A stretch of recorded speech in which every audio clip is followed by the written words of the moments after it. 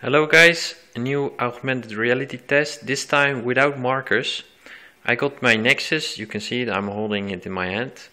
And what you see here is basically my exact same 3D model as I had before, but this time now on, on a furniture.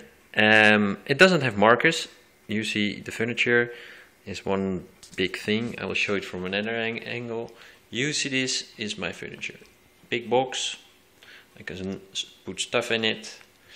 And it has some a clock on it. Some statues. Pretty nice statues from Sri Lanka and Africa. And well, basically for whatever, from whatever.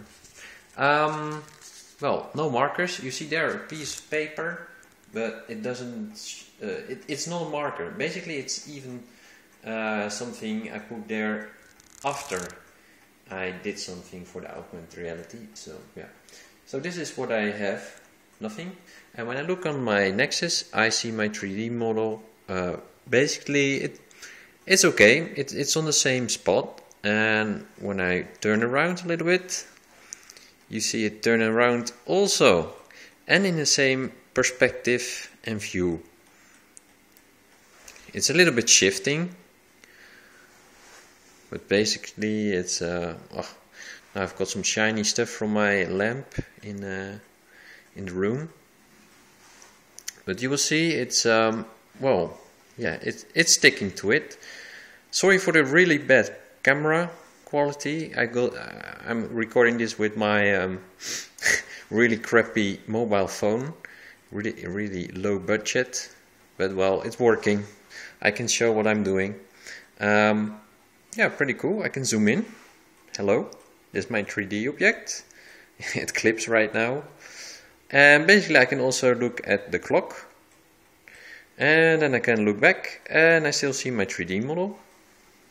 And I can zoom out, and it still fits to the furniture.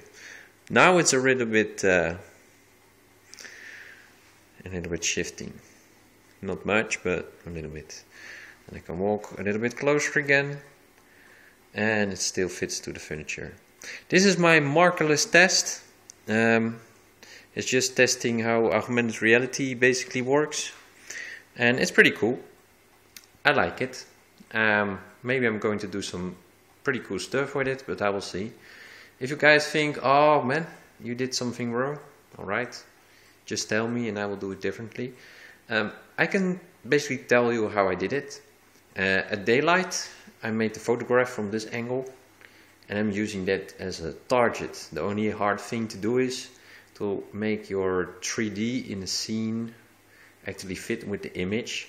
And when you have that done, yeah, then you can make your 3D stick to it. Pretty cool. Anyways, thank you for watching. And yeah, maybe I will show you next time something else, but we will see. Bye.